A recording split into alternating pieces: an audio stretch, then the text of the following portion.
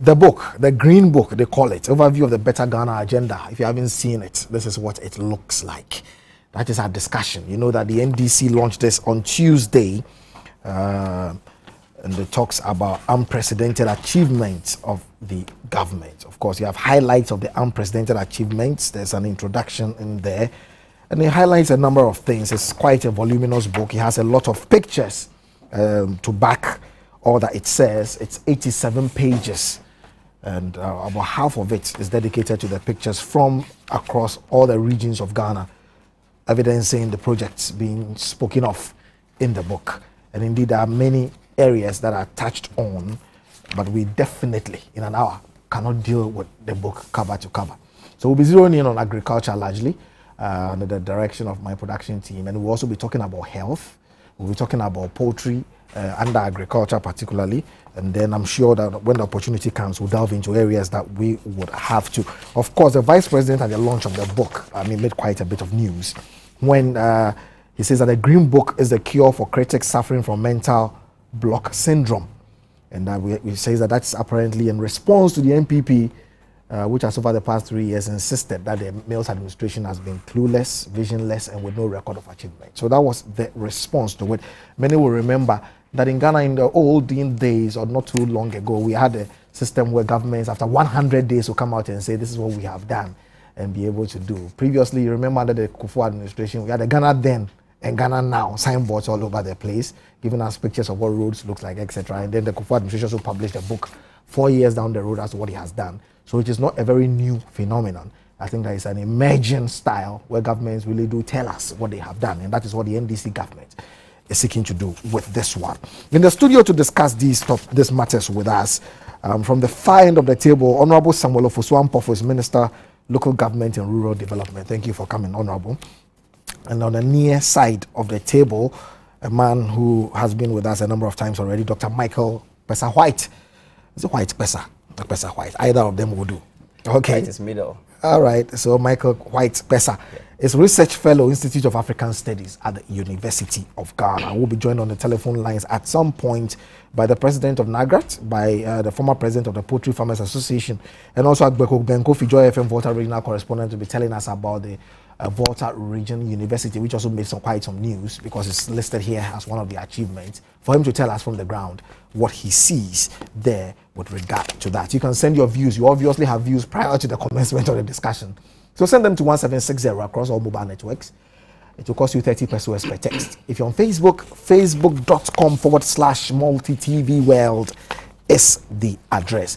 Let me begin with Dr. Pesa for obvious reasons. I think that you, from where you sit and what you do, policy, etc., analysis and all of that, I want to just get a general viewpoint of the overview of the Better Ghana Agenda for you. What does this book represent, and what do you make of it? Well, I think a couple of things. In a nutshell, seems to capture some of what the government have been doing over the last 3.5 or so years. And many of the specific issues that have been indicated here suggest that there had been some work going on, or there have been some activities being undertaken by the government in one way or the other. And of course, from the way they have been framed in the material itself, seems to suggest that many of these things are still ongoing. And to that extent, the records in the book speaks to outputs dimensions of achievements, but does not necessarily speak to outcome and impact dimensions of achievements. What do you mean by that? Well, outputs dimensions of achievement refers to numbers of, for instance, if we take schools, the numbers of schools that were built in relation to resources that were committed. So we should be getting perhaps from this book, in terms of total resources committed, the number of schools that have been produced across the different regions or the different districts in the country. Then when we talk about the outcome, we are also looking at have these schools moved beyond brick and mortar? How many teachers are in there? How many textbooks? How many chalks, pens, pencils, computers, and so on and so forth are there to ensure that our kids come out of the school as capable citizens that will contribute effectively to socioeconomic progress in the country going forward? And of course, when we talk about the impact, we will expect that, and I think the book didn't go very far on that, understandably so. we will expect that they will also tell us what they expect the impact of all these products, and still taking the school as an example, to be on society. So for instance, if you have, let's say 1,000 kids turning into the school system right now, you are expecting that the number of them will branch into the different disciplinary areas. So in the future, you are probably expecting now, you are expecting that in the future, maybe 10 years from now, you are decreasing the doctor-patient ratio from, let's say, an existing rate of maybe 1 to 1,000 today to maybe 1 to 20 or whatever the case may be. And I think that at this point, and we can only talk about the things that have been initiated, but we should also be able to ask for what have this been initiated and what do we expect going forward. Otherwise, we have seen many projects started very well by many governments in this country, and soon after those governments, those programs have been, folded up. In that sense, it becomes difficult to really point at them as achievements. So we need to go beyond just the initiation of these programs, and also put in place mechanisms to ensure that they are sustained for the long term. Let me bring it, Honorable, into the discussion, and let me ask you, and again, make it a general question, general overview. What do you make of the book that has been put out by your government, and what does it represent for you? Well, first of all, the government committed itself to open, transparent, and accountable governance, and for that matter, coming out to account for our stewardship in terms of what we've been able to do under 3.5 years. It's just to underscore the fact that His Excellency the President promised the good people of this country that he will operate an open and accountable government. And for us, this is part of the accountability process. Accounting to the good people of this country what we have been able to do with the mandate that they gave us. And for me, it is instructive because until recently, His Excellency the President was called all sorts of names. Led by the MPP flag bearer himself, who called him Professor Doolittle. And we felt that the President indicated, when people were calling him that he was moving slow, he indicated that slowly but surely. This is an indication that slowly but surely we are getting all the indicators, the promises that we give to the good people of this country. Our campaign was predicated on 4 main pillars: building a strong economy, operating open and accountable government, human resource, investing in people, that's human resource development. And so if you look at the trust of, the mandate that was bestowed on us based on the promises that we gave to the people, this book just goes to underscore the fact that we are building a strong, resilient economy. We have, for the first time, inflation, a single digit, standing there for almost 2 years. We have the highest national gross reserve. Our economy is one of the fastest growing in the whole world. And so it tells you that, indeed, once we promised that we're going to build a very strong economy, every indication, the figures and the facts speak for itself that our economy is very healthy and is growing. In fact, this morning, I just returned from Kumasi. When I go to the domestic flight section of Kotoka International Airport, I couldn't believe what I saw. Crowded, very, very crowded.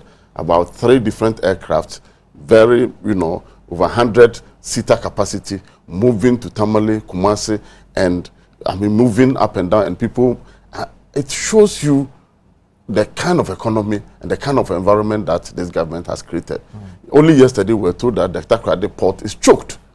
When you have a choked port, it tells you that economic activities are thriving and people are doing business. Go to Tema, Habo, the same thing is happening there. It doesn't mean that there's slowness at the port? No. Because I know somebody who had a difficulty, a close friend, actually getting his engine that he had imported out for over 2 months. The challenges are there. Choking there. The challenges are there, but because people are doing more imports, a lot of business are going on. So you have several, vessels. I live in Sakumon. When you are going there, you see several vessels on daily basis. Even when you go to the port now and you go to the motorway, you see the number of vehicles, haulage trucks and others moving, and that shows you a moving economy, that is healthy and that is bubbling. Interesting. Let me come back to you, Doc, and ask you, what made quite a bit of news when this book was launched was the word unprecedented. And we all know that it made quite a bit of news. People thought that unprecedented means something that has not happened before. And I don't know what you make of it. But looking at the highlights, there are so many things that are mentioned. Someone said two public investments in Volta and Bronga Hafo. And I heard a particular criticism saying that it's not the first time any government is putting up maybe investees in this country. That happened in the past. And Nkrumah built Tech and all those other places and all. So do you think that the unprecedented takes anything away from this? Or really, unprecedented or not unprecedented, this really states the case for the government? Well, my sense is that perhaps the unprecedented is probably used within the context of the perceptions that have earlier on gone on that the government is doing nothing, and the government is perhaps directionless, or the government is left the country on autopilot and all sort of things. Right. And so my sense is government is probably using the unprecedented to kind of reverse these negative perceptions that might have already been very incipient within the larger society. But can you change the meaning of a word just by responding to criticism? No, not necessarily. You can't that seems do that. To be the, but I think what you also perhaps need to keep in mind is that because they have used the word unprecedented, the launching of this particular book for them had caught on very well with media discussions and everything. At least they've given something out to the critics and other people who might not necessarily be interested in reading the book to say, okay, well, if this is unprecedented, let me go read it and compare it to Nkrumah, Liman, Rollins, or Kufuor, or whatever the case may be. Okay. So by using that particular adjective, my sense is that they are trying to draw a much bigger public attention. And if you look at the book and the highlights, a lot of these things are things that I would call, what do you call it, geographically specific development projects. Many of them are scattered, I think, across the country. Okay. And they are projects as opposed to policy-based development dimensions. When we talk about policy-based development dimensions, you are looking at maybe something like healthcare. When you touch it, you affect almost everybody. Okay. But when you are talking about something like, let's say, the establishment of a factory in a particular area, although the productions from that factory may go wider to the wider market in the country, it's much more likely that it will provide employment to people in a particular local area. So they may feel it a lot more than other people within the broader society. So in that context, I would not necessarily, describe this as unprecedented as has been described, except that I think it's a political strategy to make sure that people who would not read it, or people who might have not read it, will go out there to read it. I think that, we all know that yes, a lot of things have been initiated in this book as I started reading it 3 days ago and on. But we can't say that what has been done here is far more than what someone like Dr. Kwame Nkrumah, for instance, did for this country. Why do you say so? Because I've also heard in radio discussions members of the current government saying that, listen, when they say unprecedented, they mean unprecedented. Because really, when you look at this top 90 that you're saying, it's easy to give Nkrumah and personalities like that a high point based on certain things they did and the newness of what they did. Yes. But that under current dispensation and recent history, for them, when they talk about unprecedented and cite things like 1,700 communities being connected to the national electricity grid in just a space of 2000 to 2012, that is huge and can compare to anybody. Well, and a few other things. Electricity coverage being increased from 54% to 72% nationwide in 3 years, etc. I heard the argument that they are ready to stand toe to toe. No, I think that Nkrumah. Government needs to be commended for making sure that the electricity is extended across board. But the question is power flowing through those lines that are being connected to those rural areas and all those communities across board? Of course, the connection is the first step to power flowing through, so that the commendation needs to be there. But I don't think that is total and complete yet. And so, really, to talk about it as unprecedented raises a little bit of, trying to stretch the margins of. And of course, I will admit that Nkrumah operated within a particular political milieu. And the current government is also operating within a particular and different political milieu. So for that reason, the comparison may not necessarily fit. It's probably like comparing apples and oranges. But if you look at some of the things that have been stated here, for instance, a process to review the 1992 Constitution was put in place. Yeah. I think that this is something that might not necessarily qualify as an achievement yet, because we haven't seen the final product of that particular process. Yes, it was initiated. We have known in this country that several commissions and committees have been set up to do different things, and the reports end up on the shelves. I would have preferred if the commission's reports have been pushed through, or recommendations that the government finds favorable or otherwise have been pushed through, and work is ongoing to kind of make sure that the Constitution actually gets that revision or amendment that is needed. Then we can say that it's an achievement. At so this for point, you, a process to review the 92 Constitution with the setting up of a Constitution Review Commission, which has presented its report at this stage, does not amount to an unprecedented achievement. The report is an output. It's a piece of paper with words and sentences and phrases based on the commission's work. It's an output. It hasn't affected us in any way yet. What is the outcome of that particular report? And I don't think that we have felt the outcome yet. And so it cannot, in that particular sense, be an achievement yet. Of course, the fact that somebody has taken the initiative is commendable, and I think that that is something that we should. But taking the initiative alone is not enough. You need to take the other step and move on. Then you can state it as an achievement, and so on and so forth. Okay, interesting. Honorable, let me come back to you, because I realized that when Doc was speaking, I saw some smiles on your face and all. But I won't take you away from the responses you like to state. But really, some say that when you come to the tape, in boxing they call it the tail of the tape, where we take your height, your arms, your etc. And they say Kwame Nkrumah one side, Professor John Evans Atta Mills the other side. We are looking at the construction of a township like Tema. We are looking at the construction of the Akratima motorway in concrete, 3.4 million pounds at that time. You're looking at the setting up of the construction of the airports, the ports in Tema, etc. And all of that. It's strange to some people that your government would even dare to talk about unprecedented when you list the achievements you have. Well, first and foremost, let me just quickly respond to the issue about the constitutional review issue. I think that the Constitutional Review Committee has done its work. They have done their general national consultation across board. They have presented their report. As I speak to you now, the president has set up a technical team which is looking at the various recommendations that has been made. So it's a process. It's a process. I mean, the effect will definitely come. But why do you call it unprecedented? We are saying that in less than 2.5 years' time, look at the amount of work that has been done to review the whole constitution, over a period of time. Right. And we promise, and we have delivered, and it's ongoing. And we believe that by the end of the year, perhaps the outcome of whatever consultation and whatever recommendation have been done will be crystallized. But let me quickly say that I do not like a situation where all of a sudden, when we are talking about NDC's achievement, then people are going back to juxtapose Nkrumah against NDC. I think that let us look at our contemporary political environment. Let me understand you, Honorable, and forgive me. Let me understand you.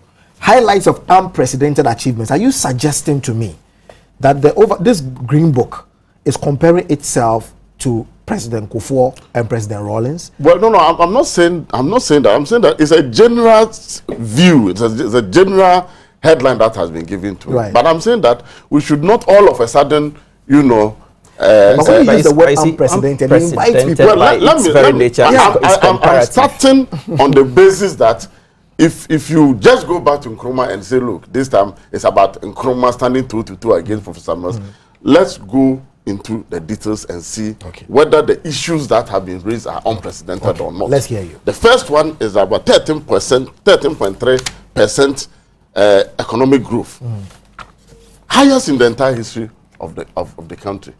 Isn't it unprecedented? Now, the longest sustained single-digit inflation, more than 20 months now at 8.6%. Isn't it unprecedented? Highest ever gross domestic reserve in foreign gross international reserves. Gross international reserves and foreign direct investment. 1 million tons of cocoa production. So these are some achievements which for us, in fact, even in the cocoa sector, we gave ourselves up to the end of 2012. But by 2011, we have achieved the 1 million ton. Right. Again, we talk about establishment of university. Everybody knows how the road to traverse if you want to set up a university. We promise that we'll set up 2 universities. But that's not unprecedented. Previous governments have set up universities. Well, previous governments have set up university, but not in 2.5 years' time. Oh.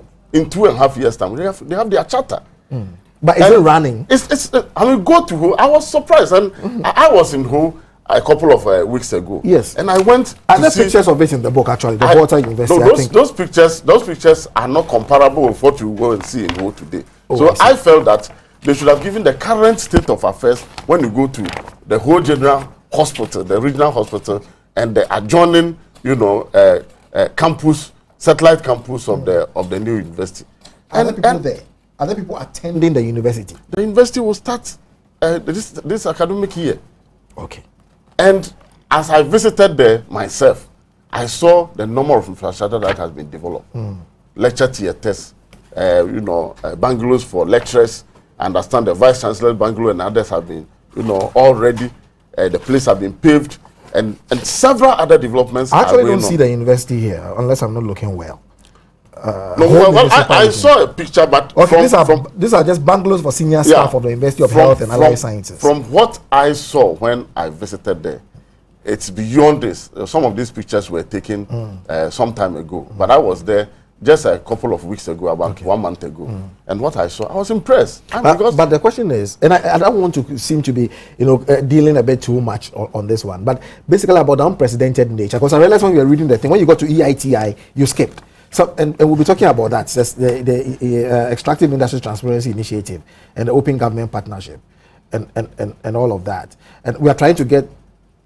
Okay, permit me to go to Agbeko Ben Kofi right now. He's a correspondent for Joy FM. Agbeko Ben Kofi. Okay, and we will get Agbeko right now. Let's see about the university pictures. Okay, that's page 18. That's a lecture, accommodation, and other structures for the Volta University. We have it here on page 18. Good evening to you, Agbeko. Good evening. Thank you very much for joining us. Agbeko, can you tell us, are you able to paint a picture for us of the state of the university in the Volta region? Yes, first of all, let me go back to where His Excellency President Mills visited the Volta region to cut the sword for the commencement of work on the University of Health and Allied Sciences.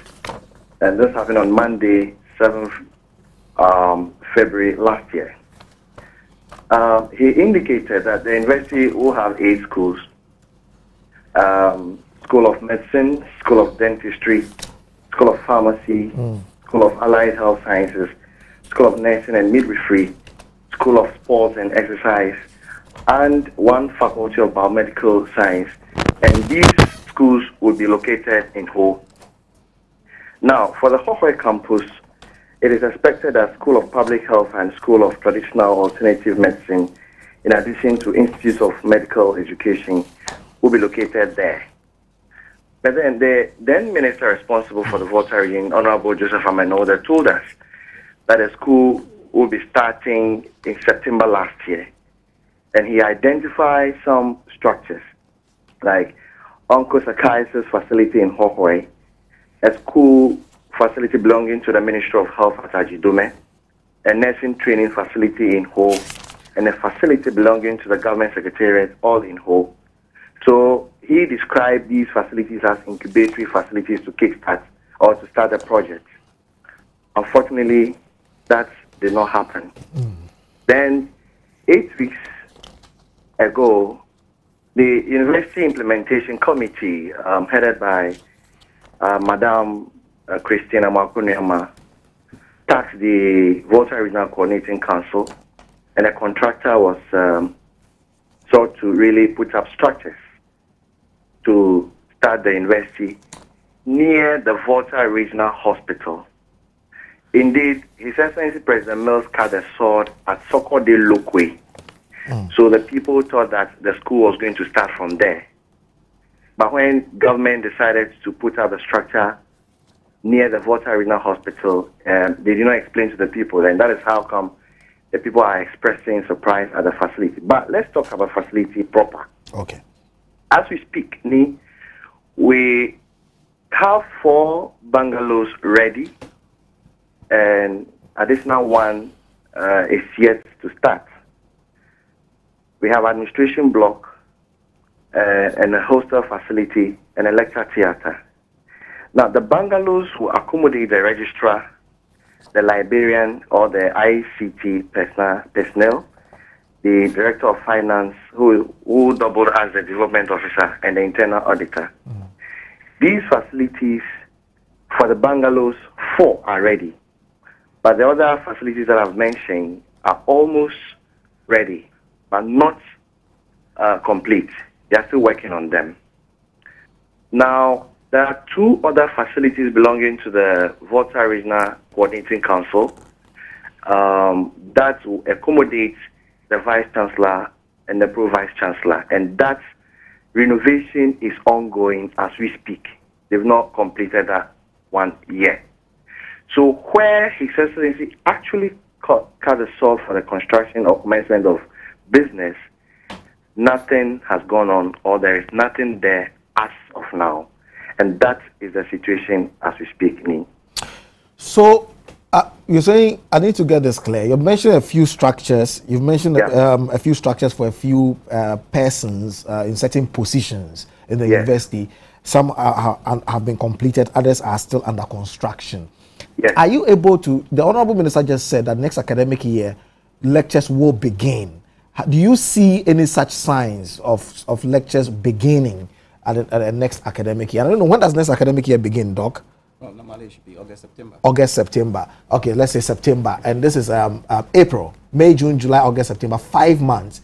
Do you see the Volta University up and running in 5 months' time as a university? Yeah, to go back to history, those facilities were put up in 8 weeks. Okay. And from what I saw when I went there, it's possible that considering the speed in which they put up these structures, it is possible that the university may start in September. It is possible that the university may start in September. And perhaps I shouldn't push you to pass too much judgment. Based on what you see today, the 12th of April 2012, as you've reported what you have seen, are you able to, if you were to write a report or an article, would you say that we have a university in place in Volta region? That's a difficult one because the facilities that they put up, according to government, are those they are going to use to start the university. So I can't say any other thing than to say that, well, these are what they say they are going to use to start the university. And from the speed at which they put up these structures, there is no doubt in my mind that in September, as the minister kindly said, that they will actually start the university as scheduled. Considering the fact that the facility that I am seeing here and the speed at which they put up these structures, it is highly possible. Once the minister says so, I want to believe him, even though they gave same indication last year that in September they were going to start, but that never happened. I'll leave it there. Thank you very much for bringing us this report from the Volta region, Agbeko Ben Kofi. Thank you very much. Enjoy the rest of your evening.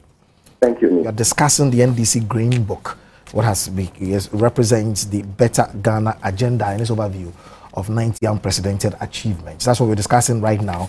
We have the president of NAGRAT on the line, but as I promised, let's get Honorable Ofosampofo's view, reaction to this story on the university and what Agbeko also told us. Well, my reaction is very simple. Rome was not built in a day. And I believe that if you go back to find out the history of University of Ghana and you ask how many students were used to start the university and how many structures were there before the university started. I am an alumni of UMAT, University of Mines and Technology. Right. It used to be Takwa School of Mines. Yeah, that's right. How many students were there? How many structures were there? UDS, how was it started? It was started with a seed capital of $50,000, which was awarded to former President Rawlings, and he decided... The hangar prize also. The hangar, and he decided to invest it into the establishment of University of Development. They have traversed a very long way. Today, when you go there, it is not comparable to any of the three traditional or four traditional universities that we have. But they are growing by the day. So, if we are talking about Volta University, I think people are just looking up to the situation where overnight they want to see skyscrapers, lecture theaters and everything, and 10,000 people going to university. That is not how we start a university. And I think that this is one of the shortest period that one has to go through and get a charter in less than 2 years, and then form a council, university council, and then hit the ground running, and then infrastructure is going on, and the university is taking off. I mean, if they even start with 50 or 100 students, the Volta University has started. And that, for me, is the most important thing. It will take incremental, progress to get things in shape. I think for budgetary purposes, we cannot commit all the resources of the country to go and put up all the infrastructure requirements. In sometimes, even private sector support, community support, people give out some of their houses and others for lecturers and others to take. I mean, even today, in the established universities, people are still using hostels.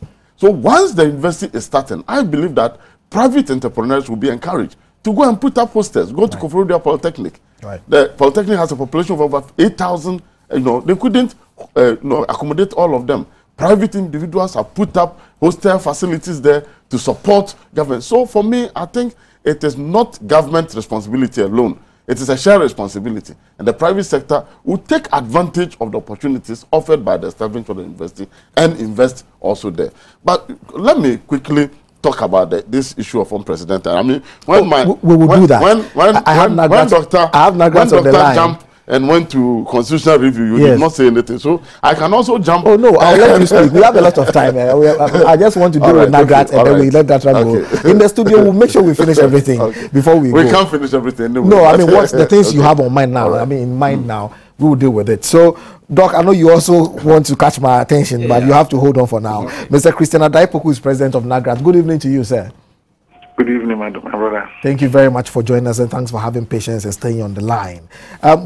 Basically, we're looking at education, and the Green Book also mentions a few things. I'm sure you have seen the Green Book for yourself. You've been looking at it.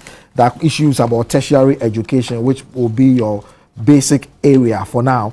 Talking about infrastructural facilities for effective teaching and learning having been improved in the existing public tertiary institutions, government broadening the student loan trust to cover all tertiary institutions, the bills for the establishment of the University of Ghana, Health and Allied Sciences in the Volta region, University Energy and Natural Resources in Brongahafu passed in 2011. In terms of human resource training development, since 2009, government through GET Fund has been providing hundreds of scholarships, not only in anticipation of employment, but also ensuring that Ghanaians are trained to take full control of the following areas, oil, etc. 673 Ghanaian students benefited from higher training, head office building for Ghana Academy of Arts and Sciences under construction, etc. What, from where you sit, would you make of government's claim of an unprecedented achievement in the area of tertiary education? Yes, let me make a few comments before and clarify some issues. Let me say that I have not personally had a copy of the book to read. And secondly, Nagrat does not represent teachers in the tertiary institutions. We are representing teachers in the senior high schools and junior high schools. You are just graduate teachers. If your question will be directed to that area, I'll be able to handle them better. That is absolutely correct. So in that area, second cycle education, what do you say? Yes, from what I have heard in the news and other things, I think government is trying to let Ghanaians know what they have done over the past 3 years. I have no problem about that. And as to whether it is unprecedented or not, it depends on how you look at it. Because somebody can do something and score about, let's say somebody has done a project up to 90%. You come and add 1%. The 1% has made it 91%. And the 91% is unprecedented. So it depends on how we look at it and define it. But let me look at some of the issues that I have heard in the public discourse. Mention is made of untrained teachers in the public basic schools who are now being trained. And let me say that it's a good idea that government is making it public that untrained teachers are being trained all over. Yes, it was started somewhere and they have come to continue. But the point is, we have not reached a stage that we can really beat our chest and say that we have done so well. Because statistics that are available to us indicate that we still have a chunk of untrained teachers in the system who are still handling our children. And that does not augur well for quality education in the country. As we speak, if you go to preschool education, that is the kindergarten level, we have as much as 74% of the teachers there being untrained. If you go to primary schools, you have about 38% of the teachers there being untrained. You go to junior high schools, we still have about 22% still untrained. And so we really cannot beat our chest and say that because because we continue to organize on training teachers program for teachers to be professionalized. We have done so well. We need a massive training that will encompass all the people who are now delivering that what I would call half-baked education to our children because they have not been professionally trained. Apart from that, I've also heard in the public discourse that salaries have been mentioned. Okay, yes, I was going to that. It's true that teachers' salaries have seen upward adjustment over the years. It says for degree holders from 385 to 780. Yes. I will not be able to do the mathematics and know the ratio increase over the years. But one thing that is clear to us is that, well, nobody expected that within the past 3 years, salaries will be stagnant when cost of living continues to escalate. So it is commendable that government has implemented single spine and has made sure that teacher salaries have been adjusted over the years, at least to be able to compete with the cost of living in the country. But I will not be the final judge to this. I think the teachers in the classroom, the teachers all over the country, will have to know whether their conditions have been improved to the level that we can really trumpet and then beat our chest and say that we have done so well for teachers in this country. Yes, but the point is that nobody would deny the fact that the government has really improved upon salaries in the country. But this is not the first time that salaries have been increased, and this is not going to be the last time. Insofar as the indices of cost of living continue to change, definitely salaries will have to also change to commensurate and to be able to stand at par with the cost of living in the country. So these are the few comments I'll make for the time being. I'll throw in a few areas as well for you. That 43 million exercise books were distributed to primary schools in 2011, in addition to 2010. We are saying that government has replaced 1,250 schools under trees, and on the salary bit that you mentioned. But looking at second cycle education on page 17 of the book, just to give you a little more information, 672 emergency classroom blocks and dormitories at various stages of completion to cater for the MPP's increase in SHS duration to 4 years, while failing to make adequate arrangements, etc. 300 of these classroom blocks and dormitories already completed. I'll jump. In line with its social democratic principles, aiming at making secondary education accessible to every Ghanaian child of school-going age by 2016. Restoration of 30% admission to SHS level to local students within a 10-mile radius where schools are situated. Revamping collapsed science resource centers. 59 of them have been refurbished so far. Government through Get Fund providing 5,000 maths and science scholarships under master's program. And also between 2013 and 2015, government intends establishing additional 200 community second cycle schools throughout the length and breadth of the country. This is an attempt to at least give you an idea of what second cycle education is said to be in the Green Book. What do you say to all of that? Yes, I would say that as at now, I'm not in a position to dispute the figures that have been put there. I will have to do a lot of verification to find out whether they are true. If they are true, they are commendable that some of these things are done. But that notwithstanding, we still have a lot to do. Because if you go to the basic schools that we are saying we have eliminated schools under trees. Under the new Education Act of 2008, kindergarten education is supposed to be part of the mainstream primary school education. But as we speak, we still have a deficit of 1,168 primary schools who do not have kindergarten education. And that means that we still have about 263,000 Ghanaian children who are supposed to feed into these kindergartens every year who are not being given the chance. So if we are eliminating schools under trees and we are building schools for them, are we also catering for the kindergarten education, which is supposed to be the starting point for our education? Also, I also want to say that, well, we might be eliminating schools under trees, but what are the type of buildings that we are putting up? Are these buildings conducive enough to accommodate our children? If you go to most schools in this country, you see that schools lack toilet facilities. Some cases, teachers, boys and girls all have to be lumped to attend nature's call in one toilet facility. some schools don't even have at all. So when we talk about the school environment, let us not only limit ourselves to the classrooms that the students will be sitting to learn.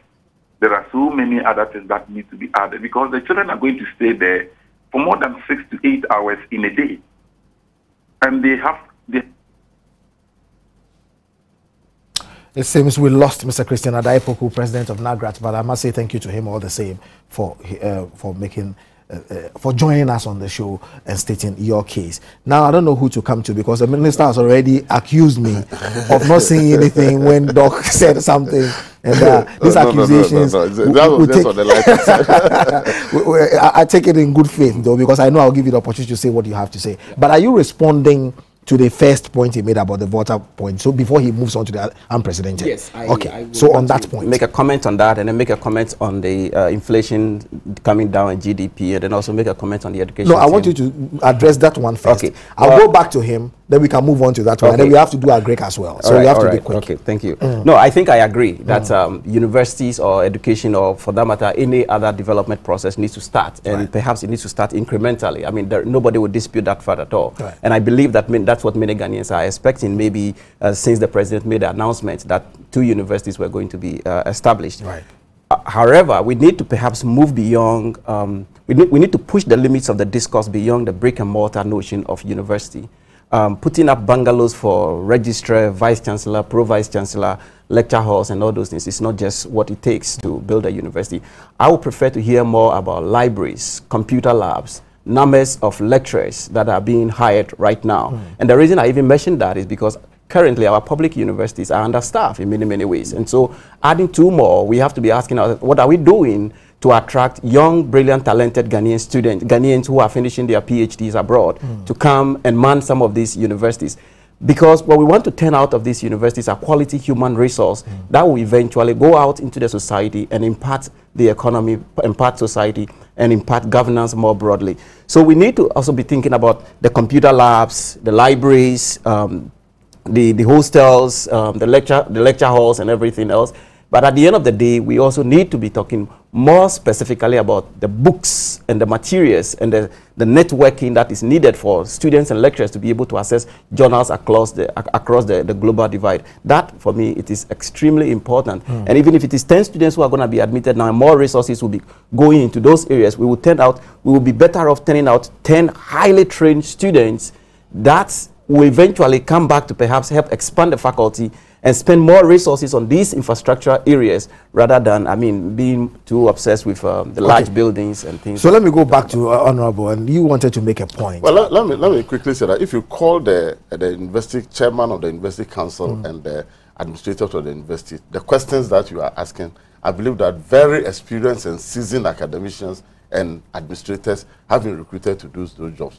And so I believe that all this, they will be addressing them by now. They won't set up the university without thinking about the computer labs and the libraries and all those things. But this book cannot contain all. But let me say that I believe that overall, these are the issues that we're confronting a university of such status. And definitely, they will be looking at these issues. When the NAGRA chairman was speaking, I thought that at least he would have taken some pains to visit 1 or 2 schools to see exactly what has taken place now. In fact, now the intervention, the design of schools that are being constructed all over the place are multi-purpose schools that are addressing issues of library, staff common hall, and etc. So you see huge buildings for primary schools, not only for classrooms, but toilet and other facilities are all included. Because as he was saying, these are the things that makes the school. You can't just go and construct a school. You don't have place of convenience for the children. I went and commissioned a school project, a junior high school project in Hull recently. And they are using WCs. They have overhead tanks and everything. And it was exciting. They have even come up with some new technology for where they are using even the byproduct of the toilet for manure and all those things in the whole municipality. So these are all encapsulated in the overall planning of the schools that are being constructed now. Now, you in the second cycle institution, I thought he would have confirmed that there has been massive injection of resources in senior high schools. I just came from the Eastern region where I was a regional minister. And I can tell you that schools that have been in existence for years without seeing any expansion and infrastructure development, and which find themselves in very outlandish communities, all of a sudden, story buildings, 12 units and 16 units classroom blocks and dormitories are springing up. You are talking about the Manguasi Senior High Schools. You are talking about AME Zion Senior High School in Old Tafo. We are talking about Kuyasi St. Michael Senior High School. We are talking about Akukwasi Senior High School. Typical rural schools which did not dream of getting such infrastructure are having story building, dormitory blocks and classrooms all over the place. Okay. So it underscores the fact that when we say that about 670 something, you know, schools have been, when we, His Excellency the President undertook his nationwide tour, I was with him in the Upper East region. We went to Gulu, the birthplace of Dr. Liman. That's right. A new school altogether has been constructed. About 15 structures have been constructed to give them a new secondary school. Another community, the same district there, Wa East, a new school has been constructed with all the infrastructure there. Okay. So I think that when we talk about unprecedented nature, the people there will tell you that what has happened in their district and their community is very unprecedented. Okay. We talk about 66,000 laptops being distributed to basic schools. Isn't it unprecedented? So as for the word unprecedented, I think that we can argue about it, but most of the issues that have been raised, especially in this area, we are not beating our chest that some of the achievements and some of the challenges that the Nagrat president spoke about are not there. As for the challenges, we can't overcome them overnight. We have to move over to agriculture. Admit that a lot has been achieved in the area of education, in the area of infrastructure, in the area of schools under trees, in the area of school uniforms. Thank you. Now let me just end up. Okay, please. 3 million school children have been supplied with free school uniform. 43 million school children have been supplied with free, 43 million free exercise book has been supplied. If you were with me, when children from a typical village in Achimansa came and collected their school uniform and wore it and went home and they were carried shoulder high and their parents were so happy, you understand the kind of impact that social intervention by government is making on the lives. I'll stop you right there. Thank you very much. Let's move over to agriculture. Doc, I know you want something, but I'll give you, when we are rounding up, perhaps you have to put your power of summary to test and round it up. Let's talk about agriculture. 1 million metric tons of cocoa, which you have already cited, and it's also mentioned that will be the lead story for agriculture. There's also issue about livestock sector distributing 335,000 cockerels to 1,700 small-scale farmers and some other things. Honorable Minister, I'm staying with you. Why would you call those unprecedented? Well, 1 million tons of cocoa production is unprecedented. Okay. Has it turned Ghana around? Definitely, Ghana. In terms of cocoa production, even cocoa. The backbone of this country for a very long time has been cocoa. And cocoa continue to support our economy. So once you are increasing cocoa production, and you see, what is significant is that at the time that we have heat oil, and you know in Nigeria, when they discovered oil, they forgot about cocoa. And we have said that we would not allow the state of affairs that bedeviled our brothers and sisters from Nigeria to bedevil us. And for that matter, we are not going to, be over-reliant on oil and then forget about agriculture, which has been a long backbone, for a long time, the backbone of this country economy. So the fact that we are injecting more resources, more ideas, more technology, more high-tech approach to cocoa production, which is increasing our cocoa production and still maintaining the quality of Ghana cocoa, is something that we. What about the distribution of these cockerels to the small-scale farmers? Well, how significant is that? It's very, very significant. Look, this Christmas, my ministry, together with the Ministry of Food and Agriculture, organized some of these cockerels projects, and then we distributed to, we want to improve upon the protein level of our people, especially those living in rural areas. And we gave these cockerels to them at subsidized cost. And I went into some communities and visited them. And in 4 months during Christmas, some who bought about 10, 15 and others were able to feed their family on the cockerels and sold some of them even to support the the domestic economy of their families. And so for me, the person living there, getting access, sometimes even on Christmas Day, getting money to buy cockroach is a problem for them. Okay. So by supplying them the day old, allowing them to do free range, and then growing for them to sell some and then consume some to improve upon their protein is very significant. Okay. I have the former president of the Poultry Farmers Association, Ken Kwoti, on the line. And Doc, I'll come to you, trust me. And you must also remember that I'm a farmer. I'm a poultry farmer myself. Absolutely. So Ken Kwoti is on the line. He's a Poultry Farmers former president of the Poultry Farmers Association. Good evening to you, Ken. Hello. Hello, Ken. Good evening. Good evening. Thank you for joining us. Let me just ask you one question. I'm sure you can deal with all the matters. Basically, we had issues about corn prices.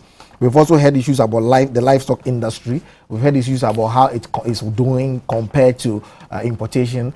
Honorable Minister tells us that there's been distribution of cockerels, etc., to promote protein, etc., to help people grow these day-old chicks into fair business for themselves and also improve on their protein intake and all. What is your assessment of what government is saying it has done in the Green Book? Well, I focused on the livestock, and I would suppose that poultry comes under that. That's right. It's an area that I have. I'm both a practitioner and an advocate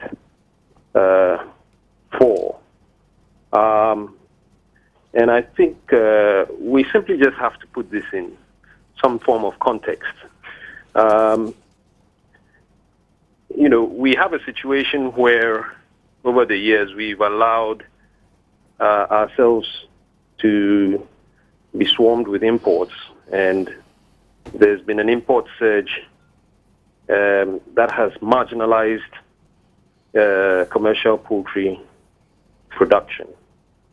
To the extent that I believe we're close to importing anywhere between 100 to 150 million birds, or the equivalent of a year, depending on who you wish to listen to. And for me, if you take the promises and commitments made by this government when they were in opposition with regards to the poultry industry, and then you juxtaposition it to what has been highlighted in this Green Book as achievements, then I have to wonder whether we should really be calling these achievements, because what is being cited as achievements, to me, can basically be described as a poverty alleviation strategy, and a temporary one at that. And so I cannot see how this can be a highlight for an achievement. And quite frankly, I think anyone who sits back and looks at this in context will be surprised that it's called a highlight. It's something that has been done. I'm not going to condemn it, but I don't see how that can be considered as an achievement when it comes to the poultry industry setting. Okay, all right. Mr. Kwoti, I have to thank you for that. Our time is really up, but I think your point is made. Thank you very much for your time with us tonight on the show. We wish you the very best of the evening. Let me come back to you, Doc. I've kept you mute for some time. Marginalize me for some time. When both guests say the same thing of me, I'm fine. It means I'm treating you the same way. That's good. Okay. Well, I mean, let me just take a quick one on the agricultural issue, and specifically on the cocoa issue. Right. Of course, I mean, we expect that when investments are made in the area of cocoa or any other product, for instance, we should be able to get higher yields. But what is of essence, especially in the area of achievement here, should be whether we are able to transform these cocoas from the raw beans that we are producing to some form of finished products. In other words, what percentage of the over 1 million metric tons of cocoa that we produce in a single year were we able to transform into chocolates, into cocoa powder, into Milo, and so on and so forth in this country? and what percentage of the husk of the cocoa are we also able to transform into wine as others have been doing, and so on and so forth. The reason why looking at it from that angle speaks better of achievement is that it also then provides employment and puts people in some long-term sustainable jobs and boosts the domestic economy and reduces the importation of this particular product. So I would have looked at achievements from that particular angle as far as cocoa is concerned and as far as even poultry is concerned. If you look at the highlights of livestock, 35,000 distributed to 1,700 small-scale farmers in 5 regions, Eastern, Central, Greater Accra, and so on and so forth. I mean, and you put that in the context of the explanation of the Honorable Minister, with all due respect, what it seems to suggest is that these cockerels were distributed purposely for consumption, because as the minister himself said, the people raised them, and then within Christmas they were able to sell it, boost their domestic economies, and then, I mean, eat the rest or whatever the case may be. We should probably be looking at this in a much bigger scale, to the extent that we can boost the poultry industry in a manner that will completely cut the aprons of importation of poultry products from abroad. And so if we are able to do that, then what it means is that we have changed the existing metrics, because over the years, this is what has been the trend. Over the years, we have been depending on import of this particular product. Achievement, in my view, comes in when we recognize that that particular trajectory is not the best for us. We cut it and we transfer that trajectory into a domestic trajectory that makes us much more independent and makes our domestic economy viable in a manner that absorbs the teeming unemployed youth. Now, if you come to the area of economy, which the minister mentioned, inflation, GDP, I think the government needs to be commended for all those, I mean, stabilized manner in which they have handled the economy. But the key question here is, and especially in the context of a social democratic party, how is this reflecting in the pockets of ordinary Ghanaians? And I think that their ability to reframe these particular highlights and point to the link between keeping inflation as a single digit, keeping GDP at what they've kept it, and so on and so forth, and how that affects the Ghanaian individual's pocket as far as going to Agbogloshi or Kaneshi or the more is concerned, is what will make the difference between just putting the figure down and giving somebody a connection between him or herself and that particular figure. Let me take now a quick one on the Nagrat president issue. Yes, please. I hope you can make it. Yes, he talked about untrained teachers. Of course, he's talked about untrained teachers and the concern and everything. I think both the GES and the Nagrat and NAT needs to really sit up and do some introspection. The reason is that if you look at the structure of our educational system, the large number of private schools in this country use untrained teachers. The paradox is that compared to the public schools, the private schools produce better students, or the students that go to the private schools turn out better. Okay. So the question is probably not about the train, but it's about supervision and monitoring of the teachers that we have in the public school system. Let me take some messages to, because I mean, we have quite a number. Aboto says, hi, Ni, this document must be called the Red Book of gargantuan failure of President Mills's government. All right, we hear you. Let's move on to the next one if we open up. And I hope that internet will not be playing any games on me today, as he has been doing all week. Difficulty opening to the next one. Okay, Derek says, Ni, it is the duty of every government to build a strong economy for real jobs. But this government has done extremely well in just 3 years. Therefore, unprecedented. Okay, so he says that the unprecedented word is the right one to use. Still snail space, trying to move on to the next one. As I try to work on that, perhaps I should be taking your final comments on the show, because we have to be running out. I have a truckload of messages. You have to find a way to get the messages to me for me to read. Honorable, you first. I will still keep to the fact that we have achieved a number of unprecedented. First, I will talk about the $3 billion loan that we have contracted. The biggest single facility. Really? Should we be talking of a loan? Well, we'll wait for your closing remarks. Well, I think it's an achievement, because today we are tackling one of the greatest challenges in terms of road construction facing us, linking the north to the south through the Eastern Corridor Road. And for us, if you're able to get this loan to work on this road, which is connecting 20 political districts in this country, and you think that by sourcing that resources to construct this road, which will shorten the distance between the north, from the north to south by about, let's say, 3 hours or so, its economic gains cannot be quantified. Right. Again, there are several other things. In my ministry, for instance, if you give me the chance, I will tell you, for the first time in the history of our decentralization process, we have supplied about 8,000 motorbikes to our assembly members and men and women to enable them to facilitate their movement and send, local government to the doorsteps of the people. We talk about the Founders Day celebration. We had a founder. For all this while, we know what Nkrumah has done. Nkrumah has been eulogized. Nkrumah has been, you go to the AU today, it's monumental, a statue in honor of Nkrumah. You go elsewhere. As a nation, we did not even see it fit to honor him. This government came, and we have honored him with the Founders Day. It's unprecedented. So the number of unprecedented here, if we want to talk not about the number. This book is saying that everything. The fire service, we're all in this country. When fire engulfed the foreign affairs ministry, I hear you have to run that in 30 seconds. And fire officers were standing in aisle watching because they couldn't do anything because of the height of the building. Today, we have imported about 150 fire tenders fitted with the state-of-the-art equipment.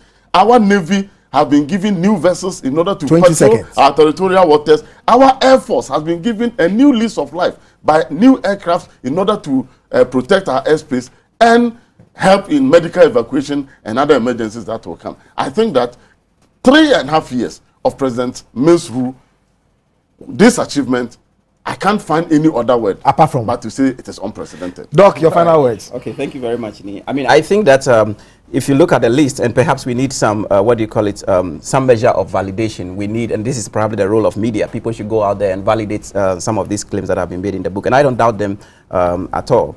But what I can say about in each of these bulleted points that I've subsequently explained is that many of them are initiatives that have just begun, and the real achievement will depend on mechanisms that are put in place to sustain them and see them to the very finish line. For instance, street lights on the motorways and everything, we have seen it before. The question is, what do you put in place to sustain it? What do you put in place to ensure that sometime in the future we will not return to the darkness that comes back to the road? But in the future, if the government had to write this book, if I have to take the street light idea again, they would need to go beyond just stating the number of street lights or the street lights that have been indicated.